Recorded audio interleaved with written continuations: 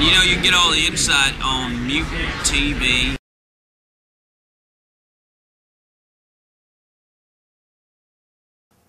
What's up, MVP? Welcome back. It's time for another edition of Streebo's Top 50 Horror Films of the New Millennium.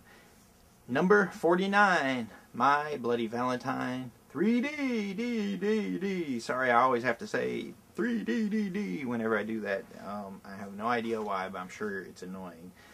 Okay, the town of Harmony would like to forget its horrific past.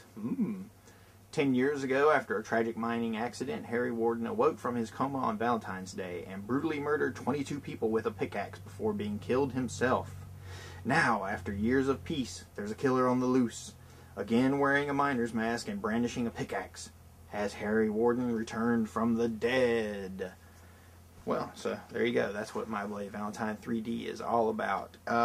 This made my list because it was just a good, dirty, nasty slasher film that had great 3D special effects. I mean, it's not the mystery behind the identity of Harry Warden. It's not necessarily, you know, your top-notch giallo. I mean, it's not going to have you throwing away your Agatha Christie novels anytime soon, because that part, you know, the guessing the identity is really boring if you ask me. But what made this work was just the horrific elements in the 3D. I watched it when it was released into theaters. You can find the review for it here on YouTube on the Mutantville Players account, and it was just a good. It reveled in the genre. It wasn't afraid of it. It didn't try to clean it up and sanitize it and make it PG-13. It's rated R. It was brutal.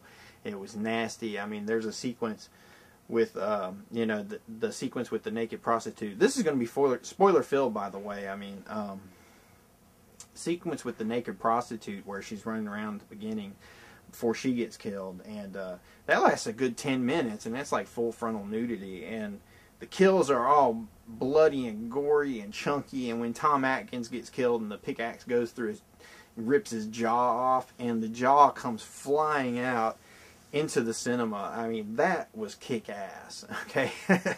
I mean, it's watching 3D effects and moments like that that make me believe that, yeah, all 3D is awesome. You know, even though I didn't get to see the Final Destination in 3D, you know, I can kind of imagine how some of the effects and kill sequences would have been good, but they were nowhere near as inventive as what was in My Bloody Valentine 3D. Now, it doesn't rank higher because it's not really scary. I mean, it's gory and entertaining and nasty. The killer has a great look, you know, that miner look, but at the end of the movie, you know, they take the guy out of his miner outfit, and he's just a normal guy walking around. And I thought that was really weak.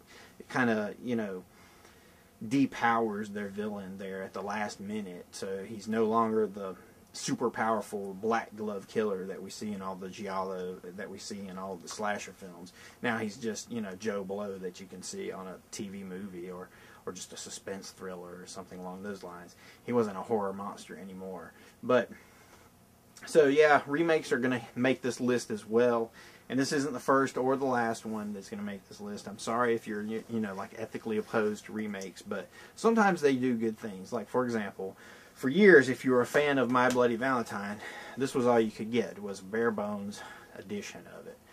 It's the movie presented in full screen, even widescreen.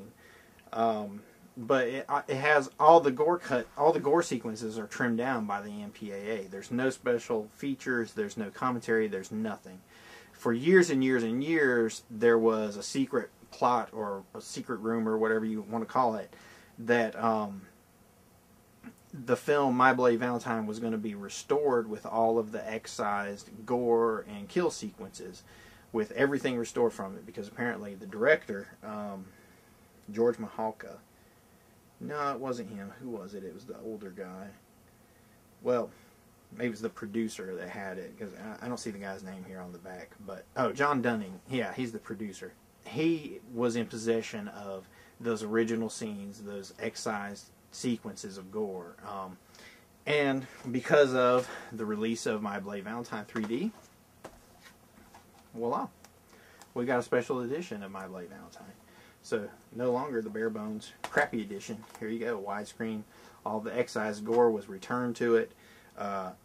There is no commentary track, unfortunately, but it does have a really, really good documentary called Bloodlust, My Bloody Valentine and the Rise of the Slasher Film. It even serves as kind of a sequel of sorts to Going to Pieces. Okay, that was a really good book, a really good documentary. So good stuff. So that is why My Bloody Valentine 3D, even though it was a remake, made my list at number 49. My Bloody Valentine 3D. And Mutantville, I'll be keeping my eye on you.